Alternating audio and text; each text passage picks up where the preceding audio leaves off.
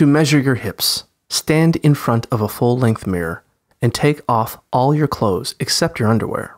Put your feet together and look at your hips to find the widest point across. Hold one end of a cloth tape measure against your hip on one side. Then wrap the tape measure around your hips and backside until it overlaps the end. Make sure the tape is parallel to the floor and isn't twisted anywhere. Keep it snug but not too tight.